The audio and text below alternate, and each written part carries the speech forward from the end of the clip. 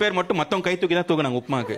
So biryani, அதாவது நானும் பிரியாணியும் ஒரு ரொம்ப க்ளோஸ் ரிலேஷன். நாங்கள் 2 பேர் பெஸ்ட் ஃப்ரெண்ட்ஸ் சொல்லலாம். அதாவது நான் வந்து சோகமாக இருக்கும்போது ஆறுதலாகவும் சந்தோஷமாக இருக்க கம்பெனியும் கொடுக்கக்கூடிய பிரியாணி வந்து நானும் பிரியாணி முஸ்தபா பாட்டு பாடுற அளவுக்கு க்ளோஸ்.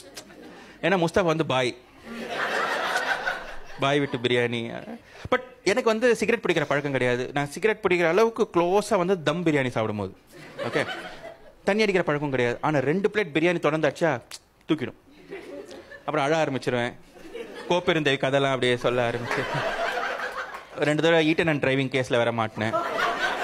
ஸோ பட் என்னை பொறுத்த வரைக்கும் பிரியாணின்ற வார்த்தையை கேட்டாலோ இல்லை பிரியாணியை கண்ணால் பார்த்தாலோ நம்ம உடம்புல ஒரு ஹார்மோன்ஸ் இருக்குது. அந்த ஹார்மோன் பேர் ஹாப்பி ஹார்மோன். அப்படியே ஒரு இனம் புரியாத ஒரு சந்தோஷம். அதாவது நம்ம வைஃப் நம்மகிட்ட மன்னிப்பு கேட்டால் எப்படி இருக்கும், எதிர்பார்க்கவே மாட்டோம். பட் அது நடந்து அந்த மாதிரி ஒரு பிரியாணி பார்த்தோன்னா ஒரு குழந்தைய அழுவு அப்படி ஒரு ஃபீலிங் இருக்கும் நமக்கு. அந்த மாதிரி ஒரு ஃபீலிங் ஹாப்பியாக இருக்கும். பட் இதில் என்னன்னா சில பேருக்கு பிரியாணி பிடிக்கிறது இல்லை. என் ஃப்ரெண்டு முத்துராமலிங்க சொன்னாங்க பிரியாணி பிடிக்காது. எப்படி பிரியாணி பிரியாணின்றது ஒரு குழந்தையோட மழலை பேச்சு மாதிரி அவ்வளோ இனிமையாக இருக்கும். நான் சொல்கிறது சிக்கன் இல்லைன்னா மட்டன் பிரியாணி. இந்த வெஜ் பிரியாணி வந்து அந்த தூரத்தை சொந்த அங்கிள் அவங்க அட்வைஸ் பண்ணுற மாதிரி பட்டு மொக்கையாக இருக்கும். ஃபிஷ் பிரியாணின்னு ஒன்று இருக்குது. அது வந்து கமல்ஹாசன் ஸ்பீச் மாதிரி, நல்லா இருக்கா நல்லா இல்லையா, பிடிக்குதா பிடிக்கலையா, ஒரே குழப்பமாவே.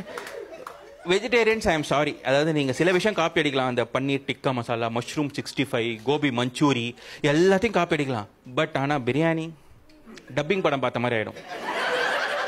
மிரட்டல் அடி, அதிரடி வீரன், 300 பருத்தி வீரர்கள் பார்க்கறது நல்லா இருக்கும். வாயை தந்தா பக்கா லோக்கல்னு தெரிஞ்சிடும். பட் ஒரு சில பிரியாணியை கேவலப்படுத்துவாங்க, கொடுமைப்படுத்துவாங்க. அதாவது மாமியார் கொடுமையோட மோசமான கொடுமை இது. அந்நியாத்து கொடுமை. இது எப்படின்னா ஒரு சில பிரியாணிக்கு தக்காளி சாஸ் தொட்டும் சாப்பிடுவாங்க. பர்கருக்கு தேங்காய் சட்னி சொட்டும் சாப்பிட்ற மாதிரி தக்காளி சாஸ். அது கூட பரவாயில்ல. ஒரு சில பிரியாணி ஸ்பூன்ல சாப்பிடுவாங்க. பிரியாணி எப்பறம் ஸ்பூன்ல சாப்பிடுங்க? உப்புமா ஸ்பூன்ல சாப்பிடலாம். என்ன எழவ கையில தொட முடியாது.